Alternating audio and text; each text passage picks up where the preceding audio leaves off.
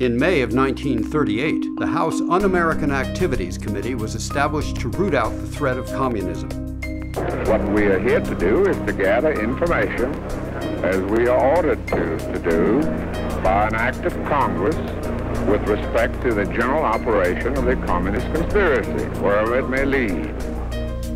We are all too familiar with the pattern of communist-led revolution and rioting in Venezuela, Cuba, and more recently in Japan. Can it happen here on American soil? They were afraid there was a communist around every corner. World War III was on the horizon, and the Soviets were ready to destroy America. What could they do? How could scores of innocent Americans protect themselves? There was a turtle by the name of Bert, and the turtle was very alert. When danger threatened him, he never got hurt. He knew just what to do. He ducked and covered, ducked and covered. He did what we all must learn to do. You and you and you and you, duck and cover. Remember what to do, friends. Now tell me right out loud. What are you supposed to do when you see the flash?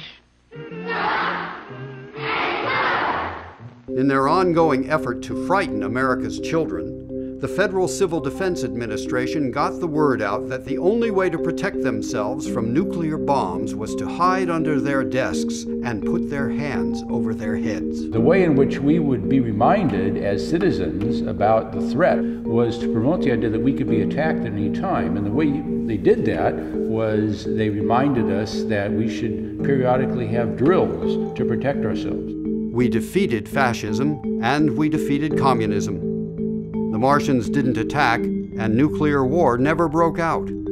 If FDR was right that the only thing we have to fear is fear itself, surely there's nothing left for the nation to fear.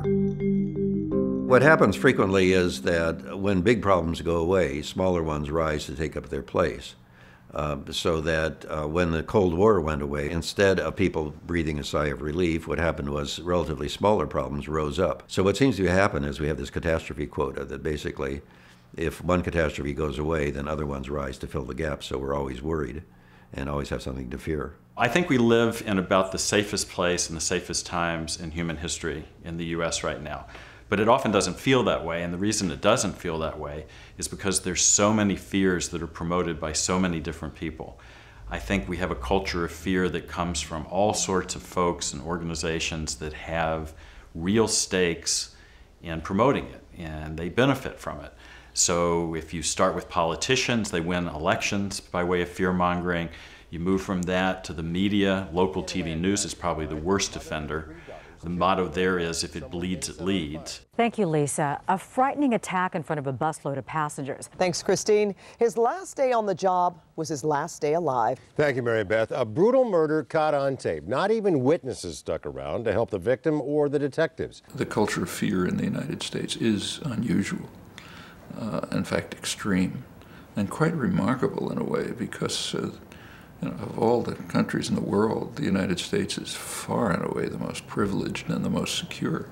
Alfred Hitchcock was asked, how come he could scare people so silly?